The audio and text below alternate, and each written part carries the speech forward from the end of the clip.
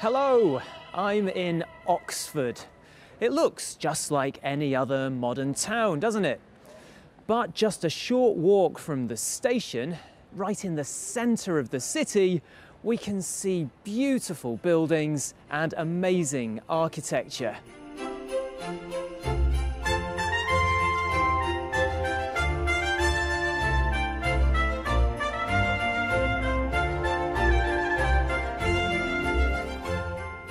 This building was designed by Sir Christopher Wren. It's the Sheldonian Theatre, completed in 1668. It's used for music concerts, lectures, conferences, and for university graduation ceremonies. And here, close by, is the Radcliffe Camera.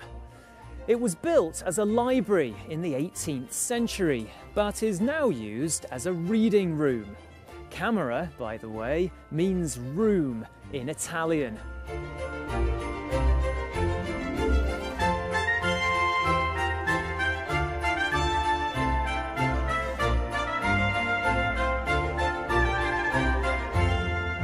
What's it like living and studying with all these wonderful buildings around you?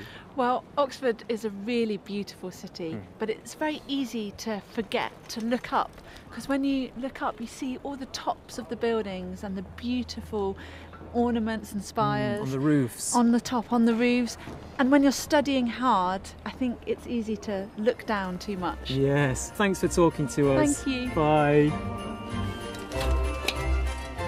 A lot of university buildings are old because the university has been here for 800 years. But it also has some more modern buildings. This is Keble College, built in 1870. It's different, isn't it? There used to be a secret society in nearby St John's College.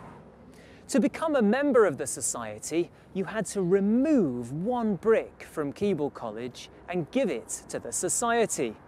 They hoped that one day Keble would be completely demolished. In contrast, this is the Said Business School, built in 2002. As you can see, it's definitely a very modern and striking building. Do you have a preference between old traditional buildings or more modern buildings? I personally prefer the old buildings because they have this certain class that I really enjoy. Great, well have a great time, girls. Okay, thank you. Thank you. Well, that's all we've got time for. In the next programme, we're going south to Chichester, near the coast. See you there. Bye.